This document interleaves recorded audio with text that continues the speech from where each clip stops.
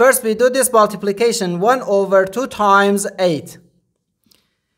8 divided by 2 gives us 4. And 2 divided by 2 is just 1. So here we have just 4. And 8 divided by 4 gives us 2. But this answer is not correct. Because according to the order of operations, multiplication and division have equal priority and we have to work from left to right.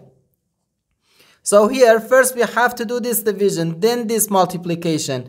If we do this multiplication before this division, it is wrong.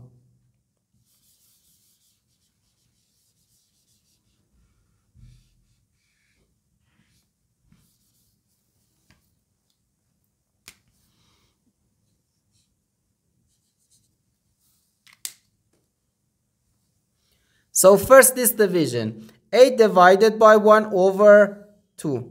According to the KCF rule, K stands for keep, C stands for change, and F stands for flip. We can write keep the first fraction, change division to multiplication, and flip the second fraction.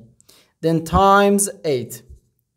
Okay, 8 times 2 gives us 16, and 16 times 8. 8 times 6 gives us 48. We write 8 here and carry 4 here. 8 times 1 gives us 8, and 8 plus 4 equals 12. So we have 128. And this is our final answer to this problem. The correct answer is 128.